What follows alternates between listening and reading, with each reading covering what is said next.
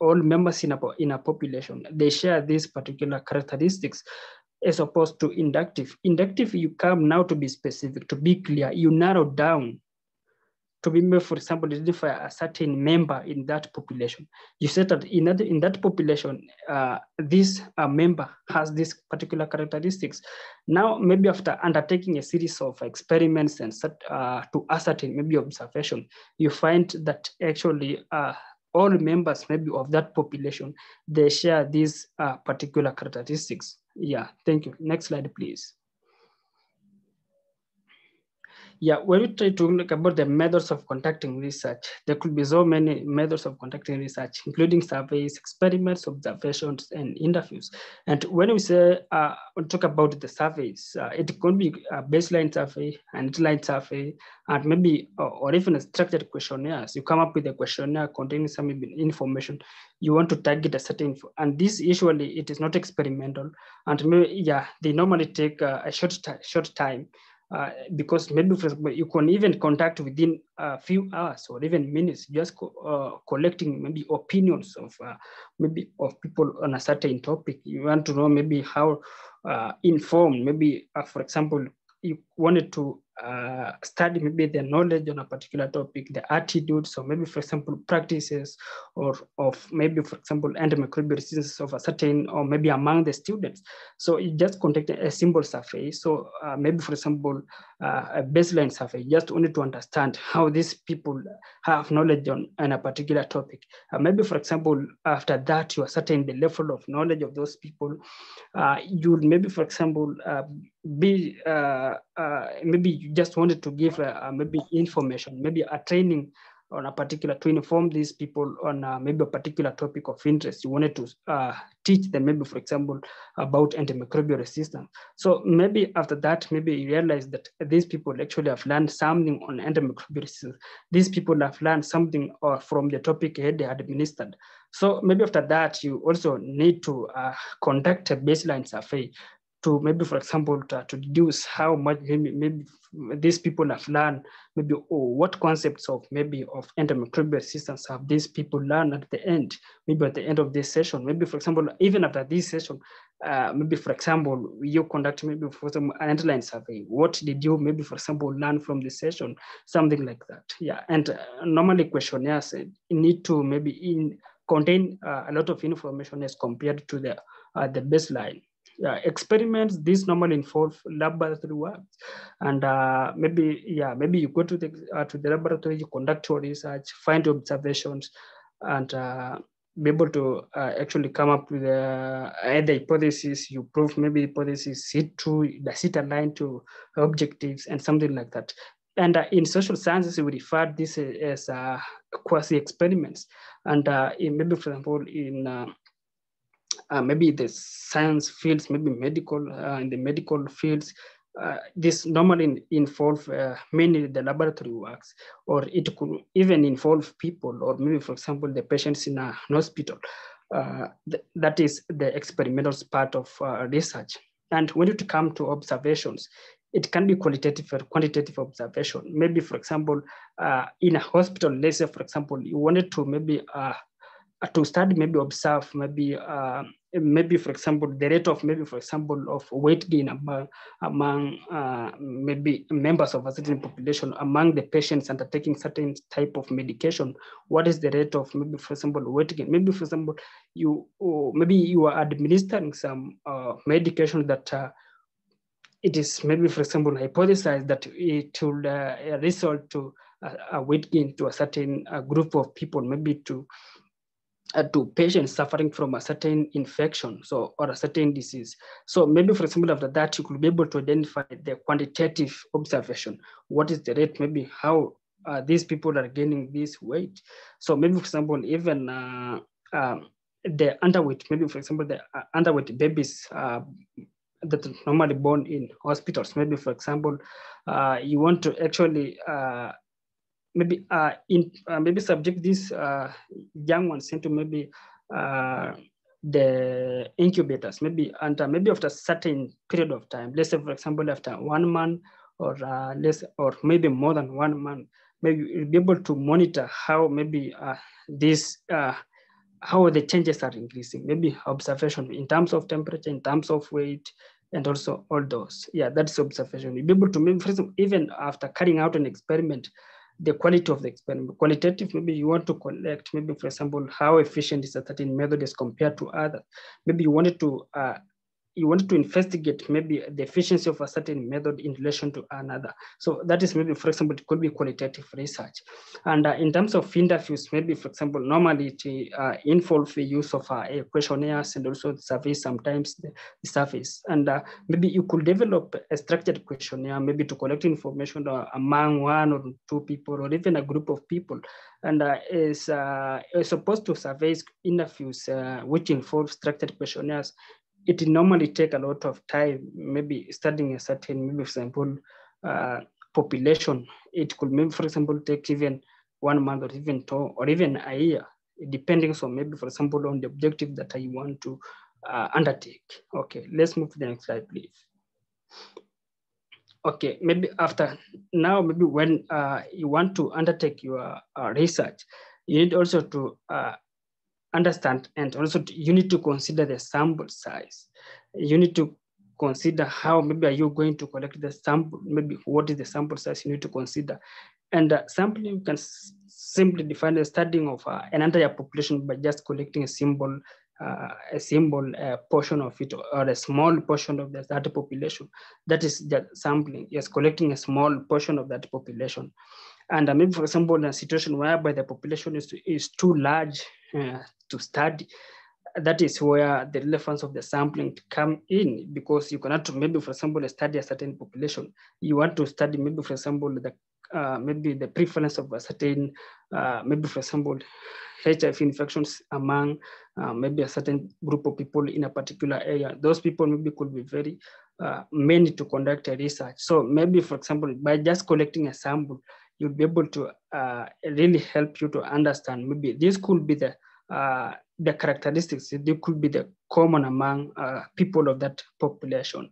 Okay, it is also important to define a population before selecting the sample. Maybe you need to be specific on which population are you going to study.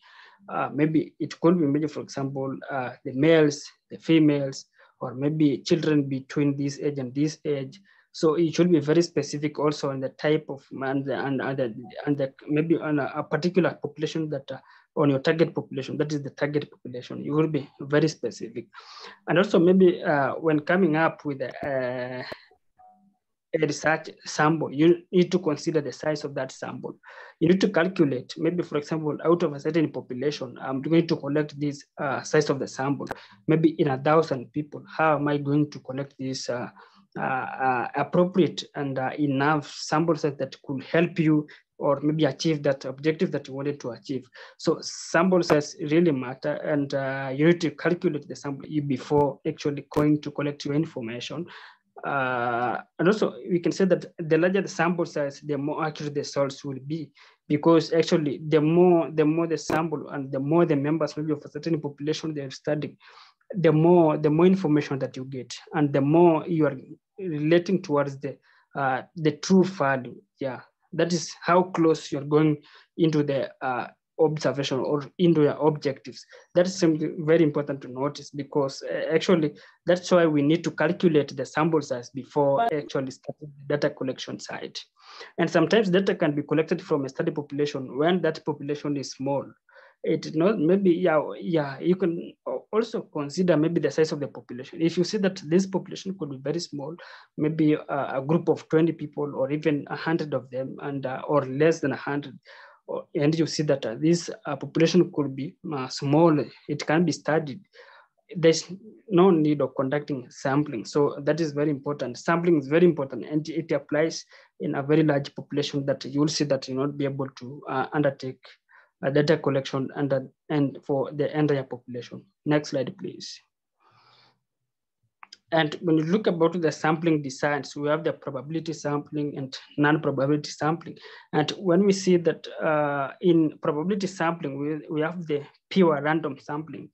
And in pure, this is just a sampling technique, very simple, where each member stands an equal chance of being selected. So in a population, you're just collecting a simple random members, collection of, maybe for example, you are targeting maybe a certain group of students in your institution. So you're just collecting, you're collecting your samples, random, just a random study.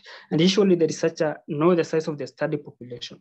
Let's say, for example, a researcher want to know the pharmacological properties of 10 plants in a garden of 100 trees.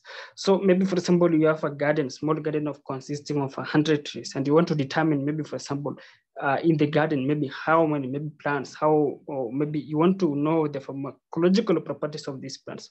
Which plant among, maybe, for example, the entire garden, maybe, contains some pharmacological properties. Maybe for study purposes, you want to identify some plants that have, or they have the medicinal properties. So it is you, maybe, for example, to contact, maybe, for example, you want to undertake a research study involving 10 plants, and you want, maybe, for example, to know maybe which medicinal property do this plant contain. So that is maybe a pure random sampling. You don't just need to collect the plants randomly. Just go random to the field, just collect 10 plants from the field, and maybe you'll be able to study, maybe this is a property of this plant that you had collected randomly just by conducting a simple random study. Next slide, please. The next we can talk about systematic sampling, and this is where the researcher select the sample based on a system of intervals. Maybe, for example, you wanted to study, maybe, for example, a doctor conducts a survey about MR after every fourth patient that comes in his pharmacy shop. Maybe, for example, you are a doctor in a certain hospital, or maybe in your pharmaceutical shop, and you want to study, maybe, for example, you want to know maybe how these people are informed of antimicrobial resistance. What is their rate? Maybe what is the maybe level of knowledge of MR? And maybe, for example, after every patient that comes in, maybe, for example, after 4 patients, or after 10 patients, or even after 5 patients, or even after 100, maybe you conduct a survey, a random survey, that you just to establish maybe the extent of knowledge of these people in a certain topic. So it is your role, maybe, for example, to identify the interval, maybe an interval that are going to conduct your survey.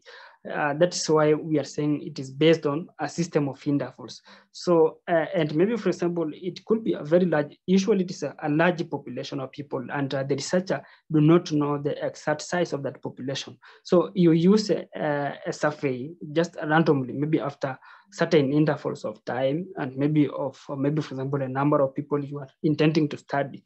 Maybe after 10 people, you want to know, maybe, for example, oh, this is how it is. Okay, you're able to study about certain population by just conducting a survey, maybe by creating a system of intervals. Yes, the next slide, please. Yeah, in stratified sampling, the study population normally involves the subdivision of that population into small groups, or the subgroups. We can call them strata, based on a characteristic they share. Maybe, for example, based on type, function, size, and location. And this normally involves, maybe, for example, a very large population, and you want to subgroup the larger population into small groups, so that will be able to use and ease in your work of collecting data. It will be easy to collect data when subgrouping a certain population. You are intending, maybe, for example, to study a certain feature, maybe in a certain antibiotics, or in certain drugs.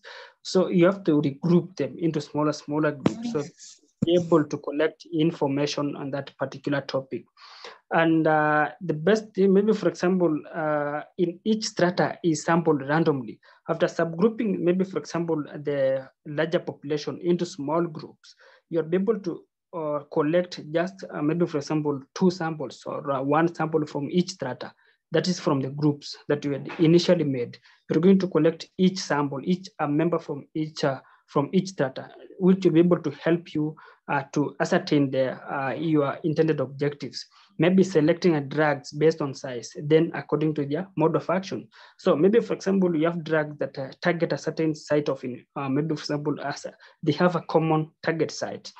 and maybe they vary in size. So we have different groups of drugs that target a common site, but they vary maybe, for example, in size.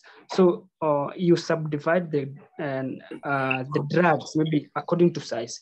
Then maybe, for example, after that, you wanted to know maybe, okay, these drugs have different sizes. So you want to establish maybe what is the mode of action, maybe towards the target site, maybe to governing, maybe what is the mode of action governing the therapeutic value. So you subgroup first, then maybe, for example, you collect a sample from each group after the creation of the substrata.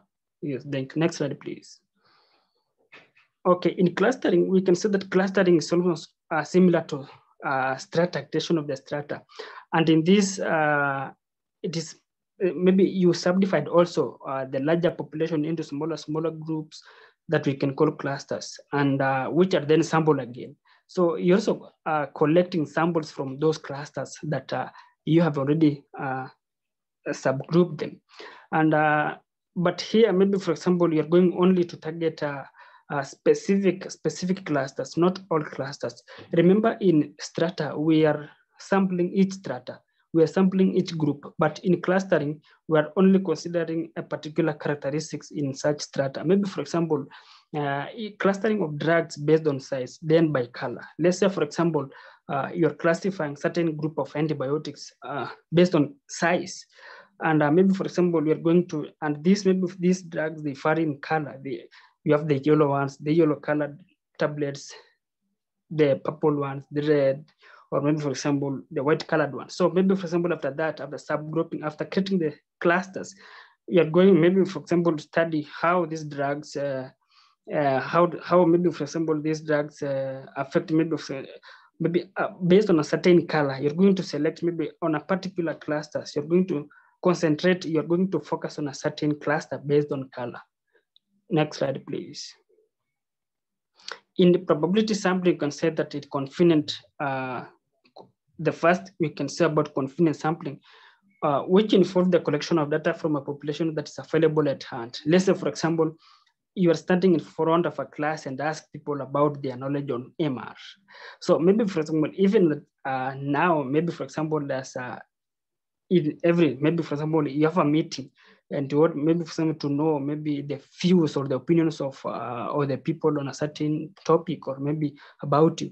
So that is the population that is at hand. You want to get immediate information on a subject matter, on a topic of study. So you're just targeting maybe, for example, that small group of people you want to study. What is maybe, for example, their views on this, what are their opinions on this. So that's a population that is available at hand. Okay, next slide, please. We have purposive sampling, and this is where the researcher fully relies on judgments when choosing a sample from a population. So maybe, for example, you're going to target a certain population. So you're collecting a certain sample based on a particular characteristics. You're not going to generalize this. And maybe, for example, you're going to judge this based on a particular, maybe, for example, based on size, based on color, or maybe on anything, maybe based on function. So this is purposive sampling. Maybe it's also known as judgmental, selective sampling, because you're going to be very selective. You're going to consider particular characteristics so that you establish that actually maybe a particular topic of interest. Maybe, for example, investigation of any fungal activity of purple colored plants. So we have so many different colors of different plants, differing color, differing size. So, but maybe, for example, your interest is to study, maybe, for example, what is the antifungal activity of a certain plant based on color, that is the purple colored plant. So you're not going to consider the other type of plants based on their colors, considering. So maybe whatever the size of the plant, whatever the location. So the main thing that you consider is about the color of the plant, maybe the purple colored flowers of a certain plant. Okay. In quota sampling, this is where the samples are chosen on a random basis, non-random basis, sorry, and all members of the population do not have an equal chance of being selected. So this is not random. Maybe, yeah, you're not collecting information randomly. the researcher takes a sample that is tailored to some characteristics of a population. So maybe, for example, a certain population, you're going to collect sample based on a particular characteristics. Maybe, for example, you're going to consider that this particular member of a certain population, actually they possess certain specific characteristics that could be of your interest in your research topic. So let's say, for example, investigation of the antibiotic activity of benzene-ringed natural molecules. So every benzene ring, every molecule, every natural molecule that contains the benzene ring, so you're going to investigate the antibiotic activity. So let's say, for example, any other molecule that do not have the benzene ring, you're not going to investigate, or you're not going to sample. It is maybe that is out of your study. You're not going to incorporate or include in your research. So you're not concentrating. Your focus is on the benzene ring, only the benzene ring molecules. So that is what you can say. It's a particular characteristics. It's this a population, maybe it's a group, but you're going to select based on a particular characteristics. Yes. Next slide, please. Okay, that is the end of my presentation. And thank you so much for actually the wonderful participation. Really appreciate. Thank you so much. Okay. Thank you so much, Mr. Jimmy. And I think that was really a nice presentation. So I think the floor is open for questions and answers. So I think we use the next 10 minutes for questions. We are hoping to be done before 8:30 in Ghana or 9:30 in Nigeria. That's GMT and what? So, okay, so if you want to ask a question, you just raise your hand, or you can also type in the chat your question, and I think I'll give you the floor to ask your question. So I think first person is Ayudele. Ayudele, you can mute your mic and ask your question. Yeah, I really enjoyed the lecture. Yeah, okay. Everything was okay and smooth. I hope we can get the slides after the end of the course. That's just my question. Can we get the slide? Yes, at the end of the course, all the slides will be given to you. You know, this is the first day, so hopefully at the end of the course, everything will be sent and bulk for you, for your convenience, so that you can choose to revise anytime. All right.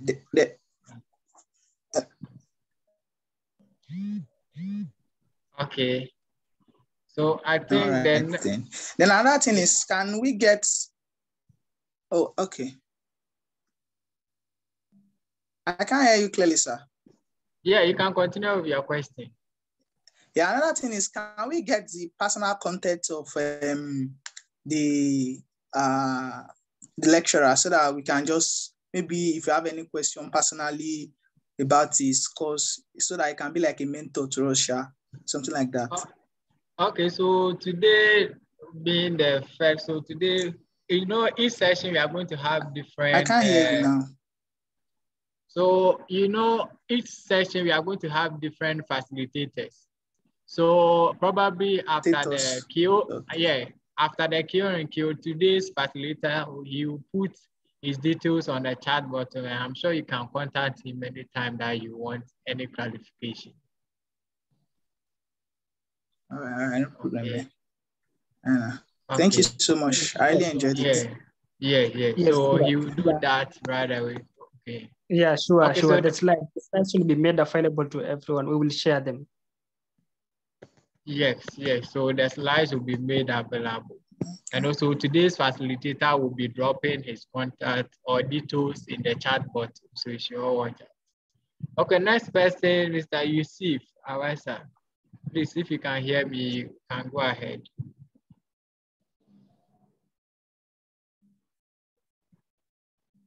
Please, Yusuf, can you hear me? You can mute your mic so that you go ahead with your question.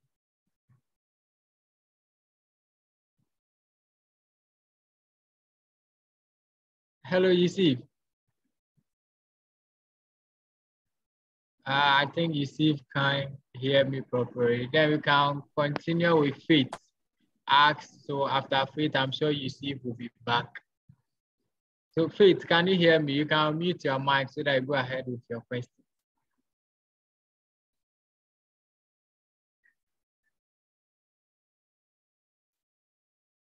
Hello, Faith, can you hear me? Faith, please, if you can hear me, you can mute your mic so that you go ahead with your question.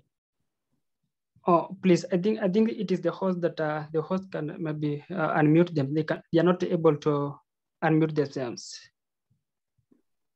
Please come again. I didn't hear you, sir. Oh, okay. I think they have an issue of unmuting themselves. Okay, okay.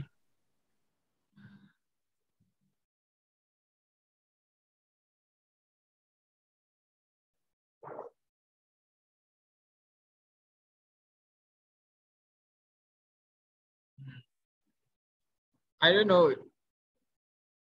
I'm sure you should be able to unmute now. Faith, so are you having that challenge at your end?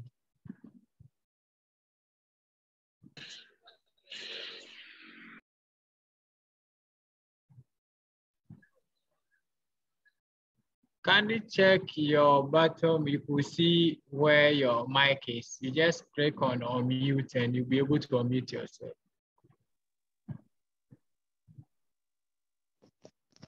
And possibly you can also type your questions in the chat button.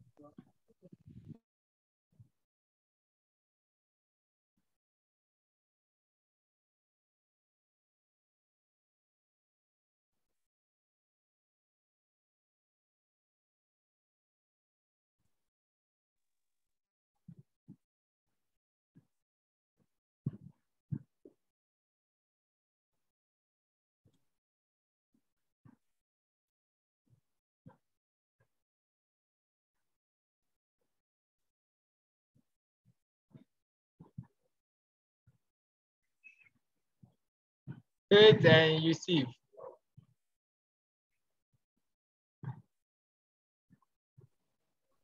Okay, yeah, I can see the question. I can see the question from Yusuf. Yeah, he's asking maybe, yeah, can you please explain the difference between cluster sampling and stratified sampling? Thank you, Yusuf. Okay, to explain this, we said in stratified sampling, we subgroup the larger population into small groups. Now, from the small groups, we are going to collect the data from the small groups from each strata. Let's say, for example, the strata they call the subgroups. So you're going to sample each subgroup. You are going to obtain a sample from each group, the small groups now. So those are the samples that you are going to use in your experimentation, in your research. So that is in stratified sampling.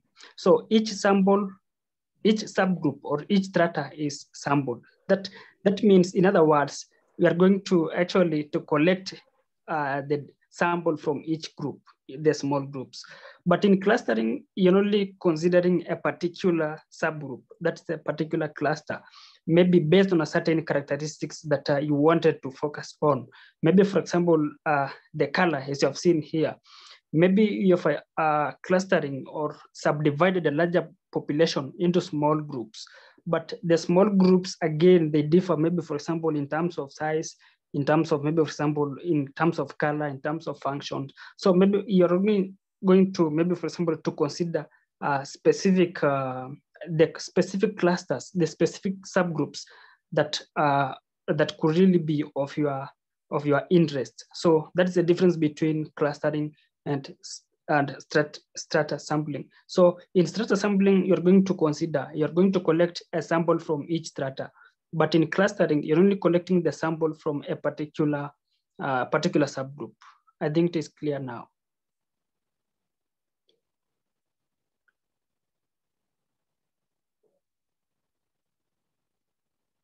Okay, so I think there's another question in the chat box also from Faith. So Faith is saying that, are there tools that can be used to determine population size to be used? For instance, we we are carrying out research among university students or any other population that has large size, we need to narrow down. Yes, there's a formula. Yeah, there's a formula that is used to calculate the sample size that you're going to use. Yeah, it's, I will share, I think after this, I will share that. I did not incorporate in my slides, but I will share the formula, because now when considering a very large population, you just only need to consider, you need to determine a sample size that could be of your interest in a certain study population. So, because as you have mentioned, yes, true. Maybe for example, the number of students in a certain university, or maybe, for example, the number of people in a certain region, that's a very large population that you're not able to handle all of them. So actually, determining the right sample for each population, each study population is very important. And I will help you with the formula after this. Thank you. Yes, so thank you very much, Mr. Jimmy. And to add, so Faith, yes, there's a number of formulas that we use, mostly formulas depending on what you're looking for or in your study. What I recommend is that mostly some people, what they are studying, the study matter, there's prevalence. So in that case, there's a normal formula like Cochran formula, which we could use to determine what the sample size. We have other formulas like Yamani formula, whereby you know the population size, but you don't have the prevalence. So I'm sure as we proceed, today being the first day, as we proceed, we'll be learning most of the things. So yeah, there's a number of formulas that we use to calculate any sample size that you need. So thank you very much, Mr. Jimmy, and I hope your questions have been well answered.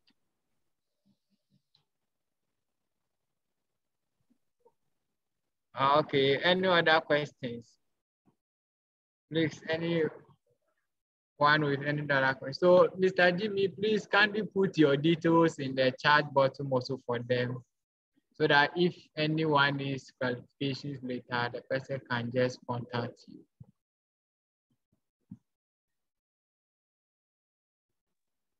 Okay, thank you, I will. Okay, with the next 1 minute, I don't know if anyone has a question.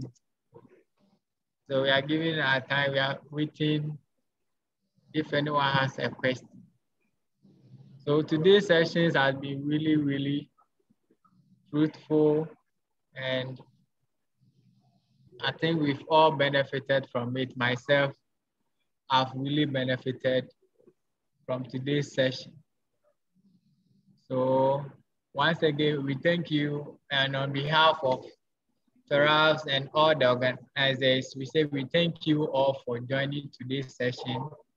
We are still waiting if anyone has a question. And we hope to see you all next week. So today, unfortunately, some were having difficulty joining the Zoom, but I'm sure from next week, because we are going to meet more interesting facilitators from next week. Yes, I think Ezeku Chinudu, please, can you unmute yourself so that you ask your question? If not, you can also type your question inside the chat box.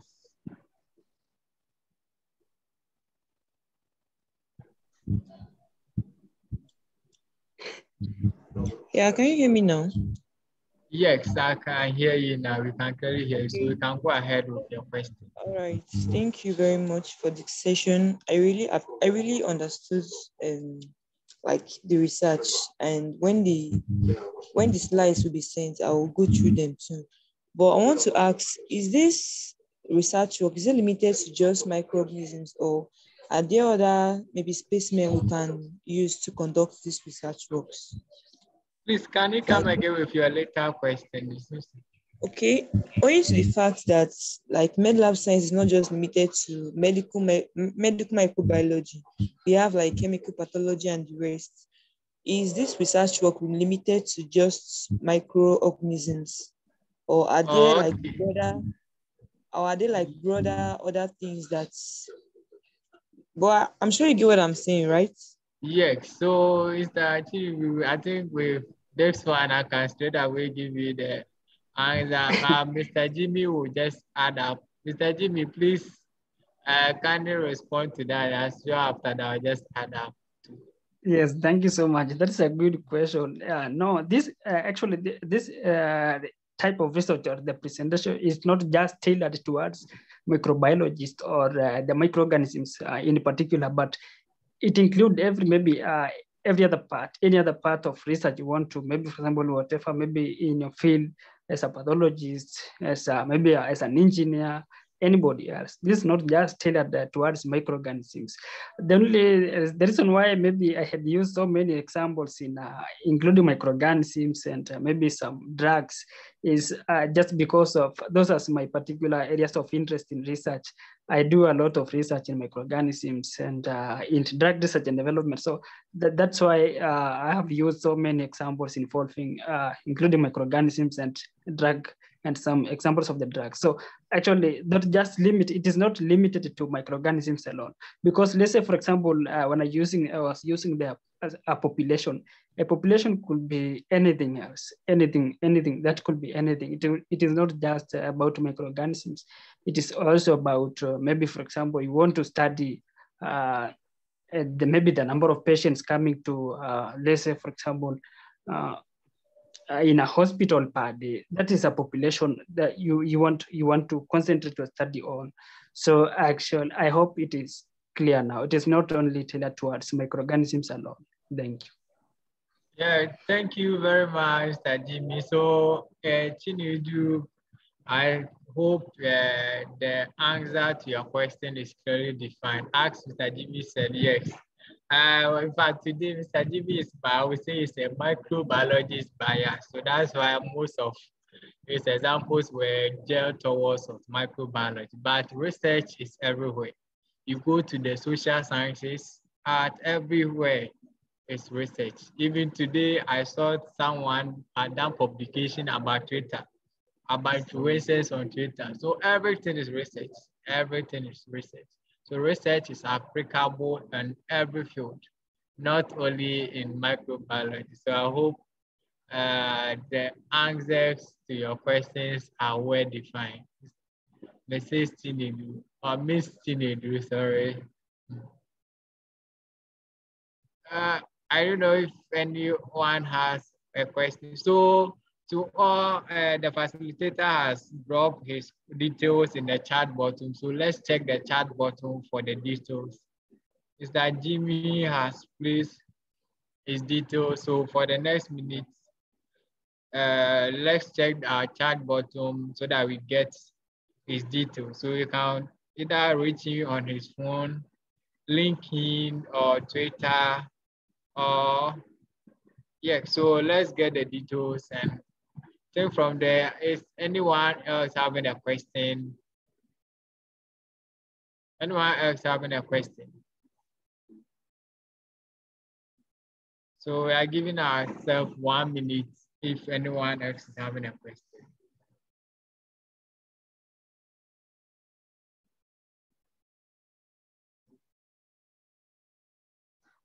Okay, so Mr. Jimmy, I don't know if you have last words for your audience, anything last to say, or that we bring the session to an end.